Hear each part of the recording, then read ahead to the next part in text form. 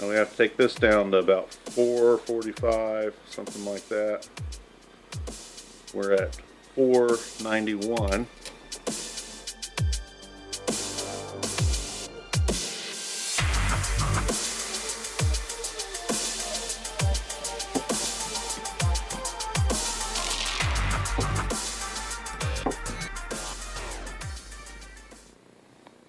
This flange here has some flats on it that let me hold on to it.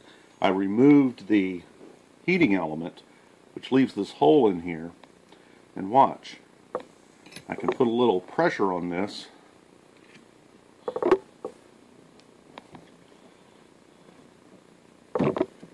and this will unthread.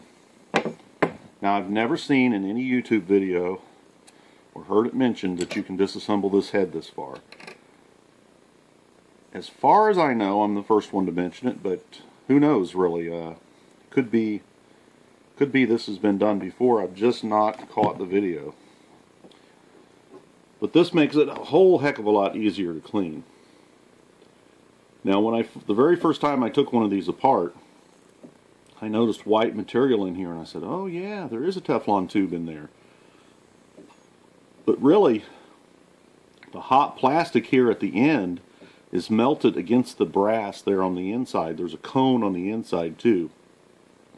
When you twist this free, you're actually tearing the plastic, and anytime you pull plastic, it'll tend to turn white. So this is really just the plastic that I was last printing with, which was a gray plastic.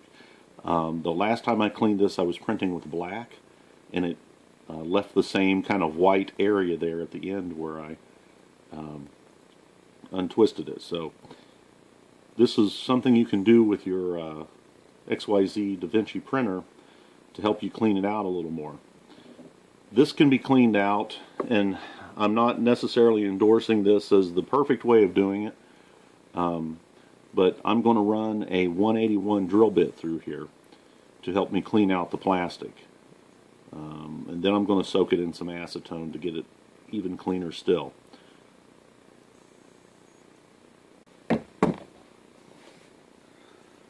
This can be cleaned out with the number 46 drill bit, which measures .081. And we hopefully will not scratch or mar the inside of it, although it's a possibility. I'm not super worried about it because I've got a new head to replace it. But that's a way to clean this out.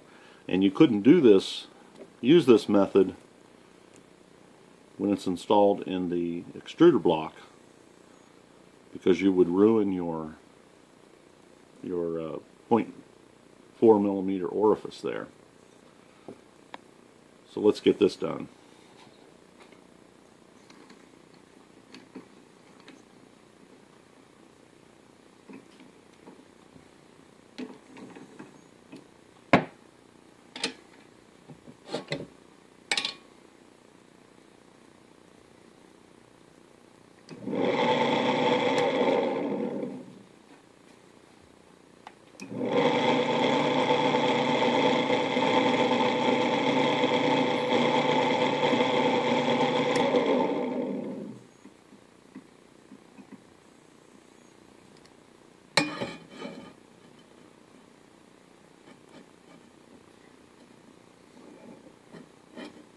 Kind of a bear to hold on to.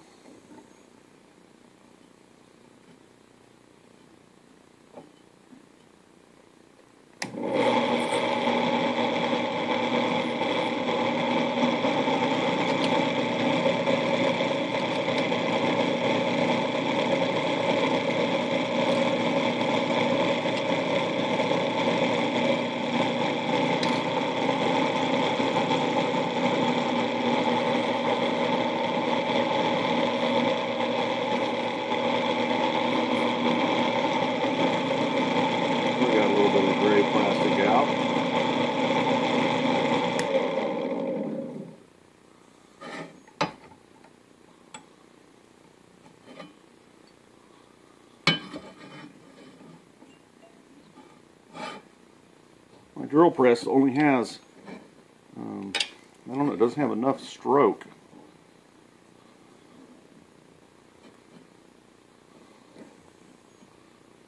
And we need almost the full length of the drill bit. Oop.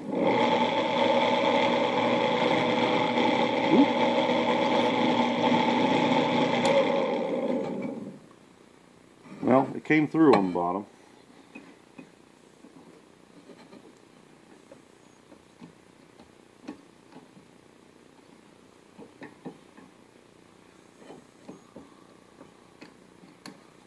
Done this procedure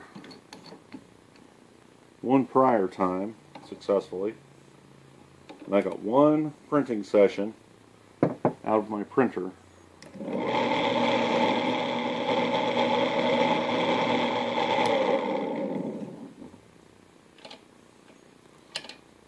Before it clogged up again.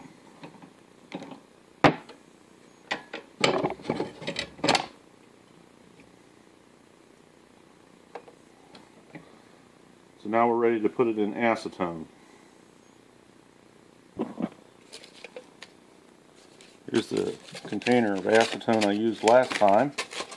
See how much is left. About a week ago. Oh, enough.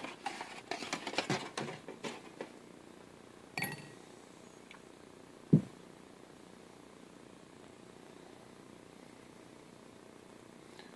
going to let that soak for a while.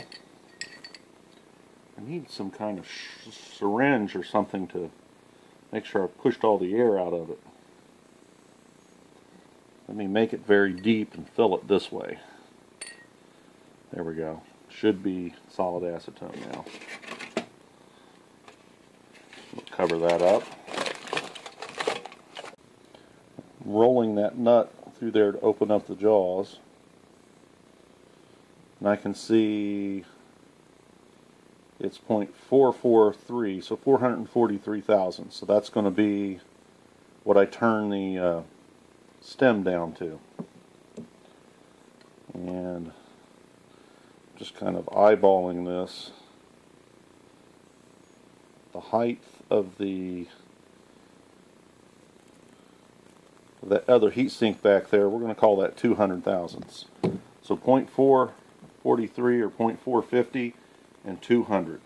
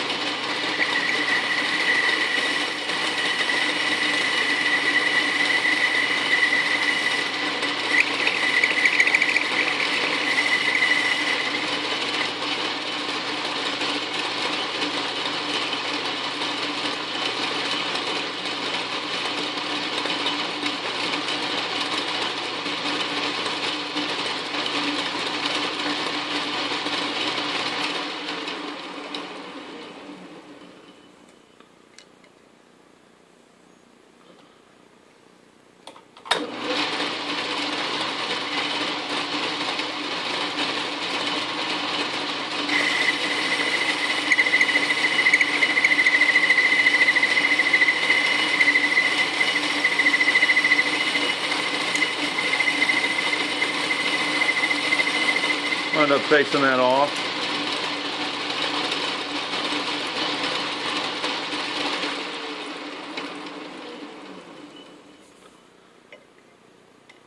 Now we have to take this down to about 445, something like that. We're at 491. So I have 45, 46 more to go. So we will move the dial. There's the 6, 10, 20. Yeah, we're just going to take off a little bit here. It's kind of a nasty cut.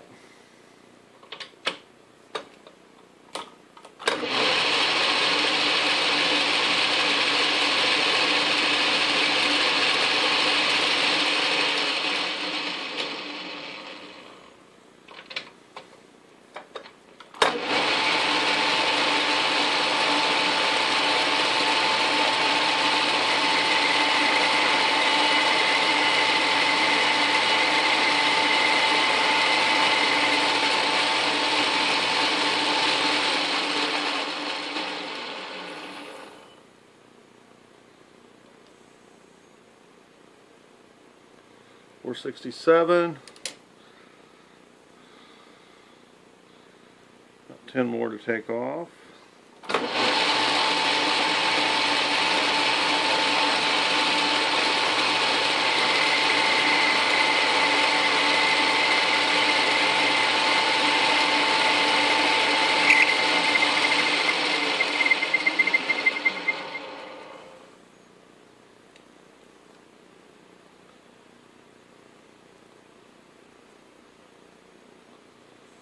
$445, perfect.